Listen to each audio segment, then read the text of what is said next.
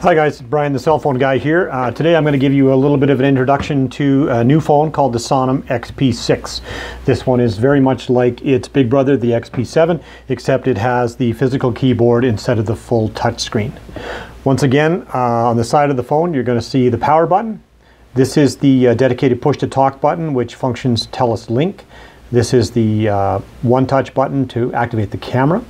On this side we have the volume up and down.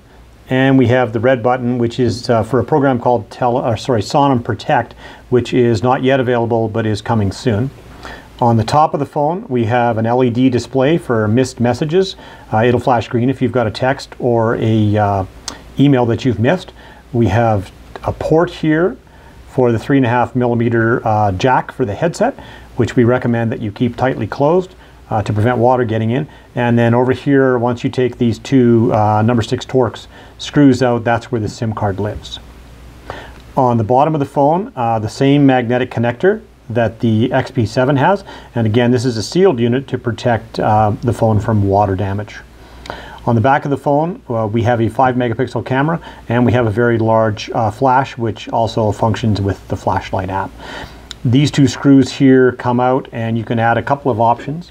You can add a backpack battery, which you can hot swap, so you never have to turn the phone off if you don't want to. You can also add a barcode reader if you need one of those for your work applications. On the front of the phone, we have the full numeric keyboard. We also have the send and end button. This is the home button, so when you push that, you'll get back to the home screen no matter where you are. This button will back you up one page at a time, and this button allows you to access some features that you've been in recently that you might want to close. Moving icons around on these phones is very similar to any other Android phone. You simply open up the icons, and then you pick the one that you want, hold it until it vibrates, and then you can move it to a different page. Okay. Once again, when you're done, just push the home button and you get back to the screen. If you have an icon that you don't want, such as this clock, you simply hold it until the word remove appears, drag it up into the red and let it go, and it's gone. And you'll be able to get that back at any time that you want it. In the top bar here, we have the Google search bar. So there's a couple things you can do with this. If you tap on this side, this will actually bring up the Google search page, and you can just type in your whatever you want to search for. Or on the other side, you can use this little microphone icon, and that allows you to speak the commands that you want to perform.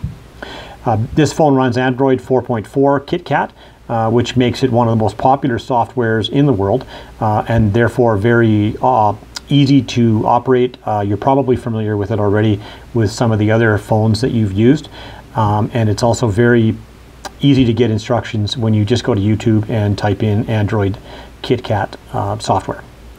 So that's basically it for the XP6. We'll be back in a little while with another video on the Sonim XP5, which is the new feature phone coming at the end of September. Thanks for watching.